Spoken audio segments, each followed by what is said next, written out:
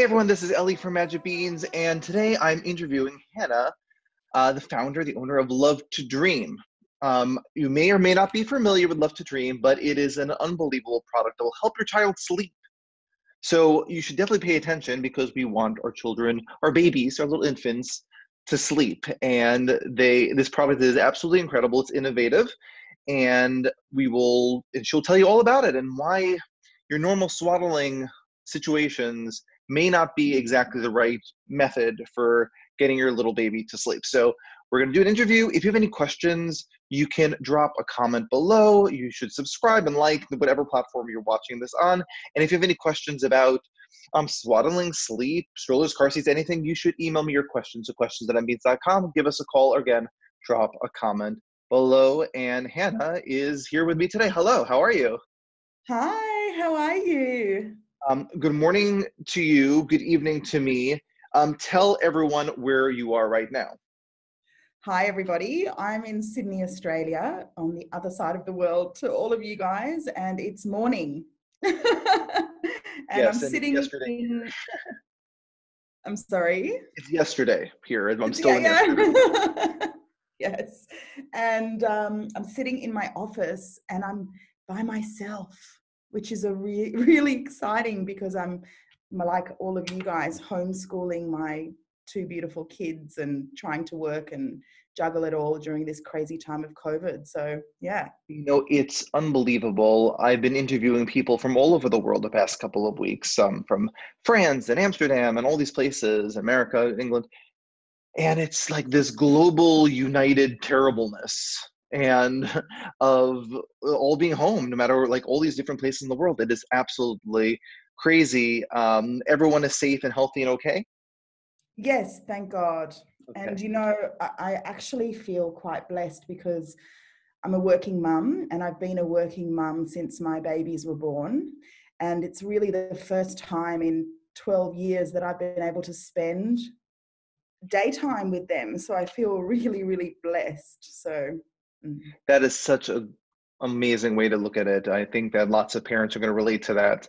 I have a senior in high school right now, and to have this precious time with them at the end of it's just a gift. So it is hard. Hold on to your babies for a little longer. Exactly. That's so true. So let's talk about it. So you, like you said, you're a mom, you have two beautiful children. Well, maybe people first don't exactly know what Love to Dream is. Can you just basically explain what a Love to Dream product is? I'll show you. So this product is called Swaddle Up. See, it's a baby swaddle, but it's very special because it allows babies to sleep in a more natural sleep position with their arms up. And it allows the baby to take their hand, rub their cheek or suck on their hand. And they do that for self-soothing. And if a baby can self-soothe, that means the parent doesn't have to wake up to soothe them and they sleep longer and everybody has less interrupted sleep during the nighttime. So that's what's special about the Love to Dream swaddle, and it's our patented product. So you should only be able to get it from us. Absolutely. And what did you do before Love to Dream? Where were you? Tell me a little bit about were you from Australia? Tell me a little bit about your history. Okay. Yeah. So I'm Australian and my kids were born in Australia. That's where we live. And we swaddle in Australia like you guys do in the US. When you have your baby, the baby comes out, the nurse swaddles it and gives it to you. And I noticed with my son that he always slept with his arms up. If he was unswaddled, he would sleep with his arms here. And then if you Google sleeping baby and the babies are sleeping on their backs, how they should sleep for safety reasons, like 97% of the images are with babies with arms up. So my background, I'm a fashion designer and I worked as a fashion designer in the past. So I kind of was like, oh, my son keeps getting out of those traditional swaddles that make you swaddle babies with arms down. And I was like, oh, he doesn't like that position. He likes his arms up and he sleeps like that naturally. Maybe I could create a swaddle that would still be snug and feel like the baby's swaddled, but allow them to have his arms up. So I did that. I made the samples myself, the first two samples, which is a really bad idea because I'm shocking at sewing. And I gave two samples to my friends who had little babies because my son was already too old for swaddling. And I said, please, can you try this and tell me what you think? And they both rang me in the morning and said, Hannah, my baby slept through the night for the first time. I know. And that was the, when the sky opened up and the angels started singing, I was like, wow, maybe I can help babies sleep better. And we've just recently done a survey of our Facebook customers. So 1,400 people responded. And they said that they believe that Swaddle Up, so this product, in this packaging, almost helped double their baby's sleep from something like 3.4 hours a night to 7.2. That's unbelievable. Seven. That's I'd like to get 7.2 hours a night. Right? I have teenagers. Yeah. So that's what we do. That's the first stage in our sleep system. And we're really passionate about helping babies and toddlers sleep. And So how did the swaddling like a burrito come to pass, and how that's an unbelievable story that you just noticed something and you sewed something up terribly and then like created this product. Like subsequently, what have you learned about the burrito method and the other different types of ways that people get their children to sleep versus a swaddle up? What have you Great learned question. about So the biggest thing that I was actually trying to solve was the safety issue, because I would swaddle with like a burrito with a piece of cloth, right? So a swaddle blanket. And what I would notice is when I would walk into my son's room in the middle of the night, because he was trying to get his arms out, the whole swaddle had unraveled, and I even found it up over his face, and that really scared me. I really felt that it actually was just not a safe thing to do. So I thought, wow, could I create a suit? So something that you put them into and zip it up so it cannot unravel. And because the garment is cinched up under the arms and snug at the waist, it reduces the risk of the garment riding up over the baby's face. So really, I set out to make a safer product. What I didn't realize was this would actually help them sleep better. Yeah. One of the things that we talk to our customers about at Magic Beans is a moro reflex, that startling reflex. And I guess the whole concept with swaddling is that you want to like slow down that reflex. And the only way to do that is to sort of like compress the child to do that. But I guess the Swaddle Up, like, does that accomplish the same goal even without the burrito, or can the baby still get startled, or is it okay? Yes, what parents need to know that the moro reflex is actually very important for SIDS prevention. So you never want to suppress that entirely. And when parents are suppressing that entirely, it's unsafe, but it also means that you're wrapping very tightly. And when you're wrapping with a conventional swaddle or a Velcro swaddle, the parent is controlling the tightness, which, how do you know what's too tight and what's too loose? So it's not foolproof, whereas our product is sized for the baby's weight.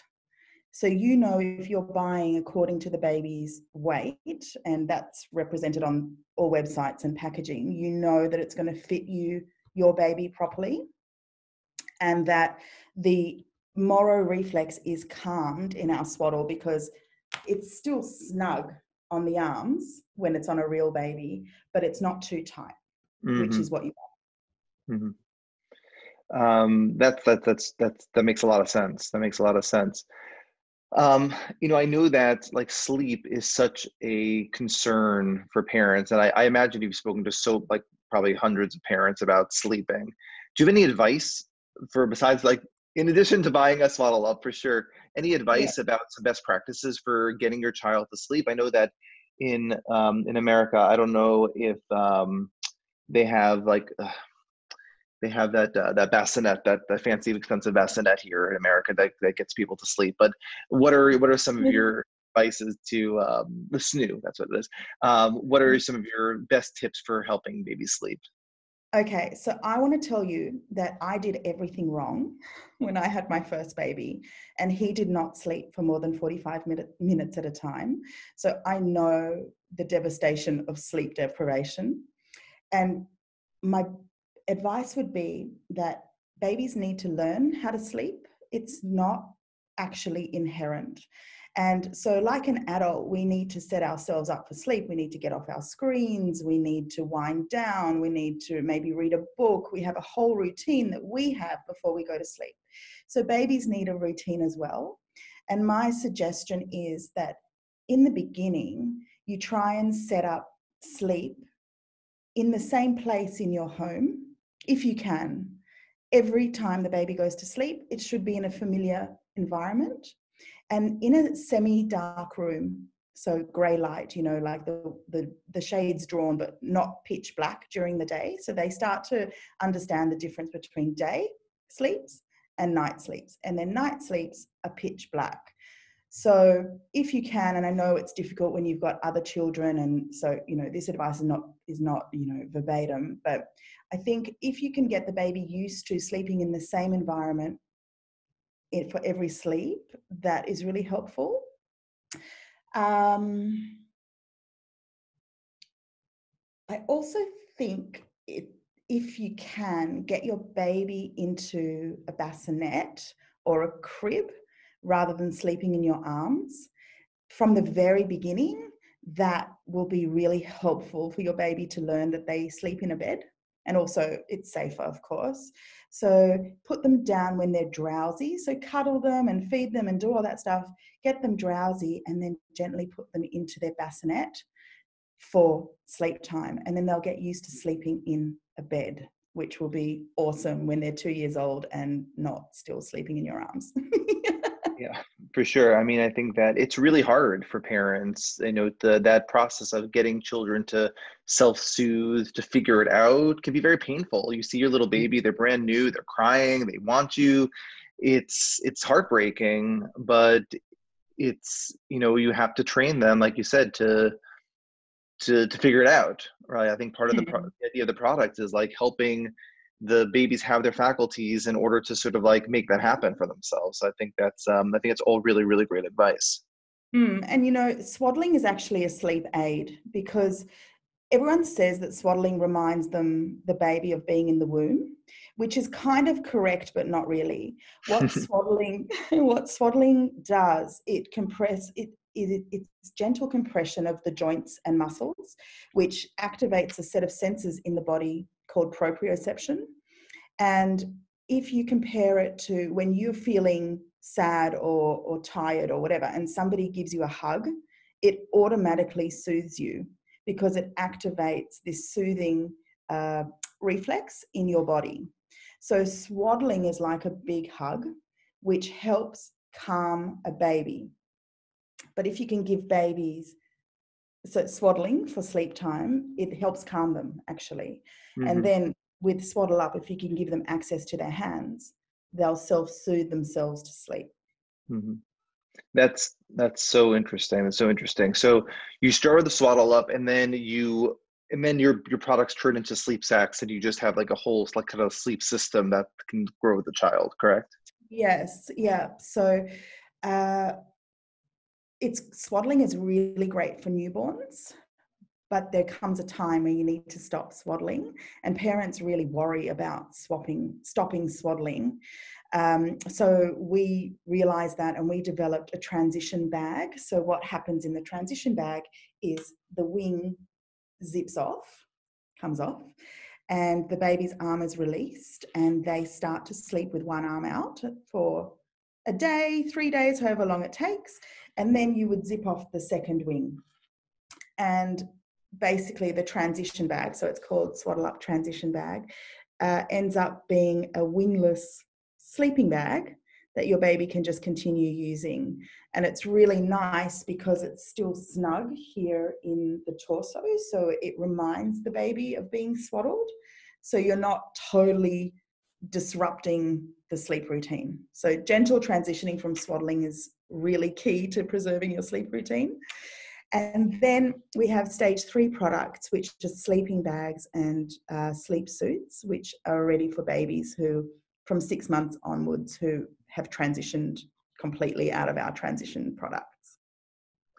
So Hannah, from sewing a mediocre prototype, which worked really well, to being this like global phenomenon. I mean, I see like all over Boston. I mean, I'm literally the other end of the world, and whether it's bought from us at Magic Beans or just around, people are really sort of like so into your product. Tell me a little bit about your growth, your story. How did this happen? Can you tell me a little bit of how this kind of exploded? Oh my goodness. Well, here, let me quickly show you a picture. Can you see that? Right Yeah. there. That's me packing our first order to go into stores in Australia in my Ugg boots in the hallway of our apartment. And that was like, I think 1 o'clock in the morning after my son had just fallen asleep. Mm-hmm. And so that was 10 years ago. And we are now amazingly distributed in 45 countries around the world. And we have helped millions and millions of families get more sleep. And can I believe it? No. Can I understand it? Yes, because all over the world, their babies and parents have the same problem, and it's how to get their sleep back that they used to have before having children. So we really do solve a universal problem, and it resonates because all babies are the same. Yeah. Yeah. I mean, it resonates, like we said in the beginning of this. It's right. You think about, especially during this time of COVID-19, how like similar we are, and how, no matter where you are around the world, we like have similar struggles, similar problems. We're like all united to some extent.